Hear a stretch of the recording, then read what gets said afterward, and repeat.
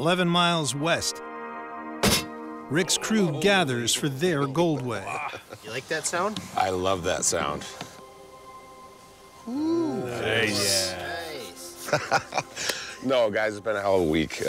You've all put it in overdrive, and we've pretty much doubled down basically on everything. We've been expanding the cut. All kidding aside, I just want to thank all you guys. You're just killing it, honestly.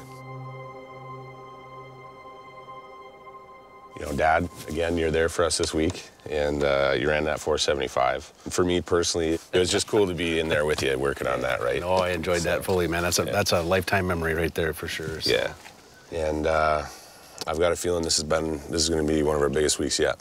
I mean, it has to be. It has to be. We're running 24/7. We're doing everything right. So let's see where the hell we're at, guys. Let's do this. To hit his 1,000-ounce goal, Rick needs to mine over 50 ounces a week. 30, 40. There we are, over 100, 110, 120, 100. What the?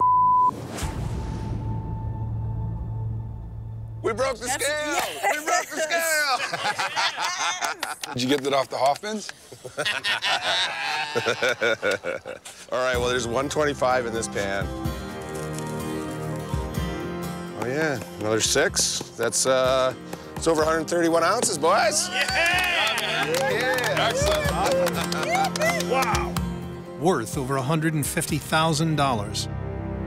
That's our best week so far, guys, and I'm not the smartest, but the math I'm doing in my head says we're at almost 450 ounces on the season. Nice. That's almost halfway to our goal, man. That's awesome. Awesome. That's pretty impressive to see that much gold, especially in that short a time. I know you're excited. I'm excited.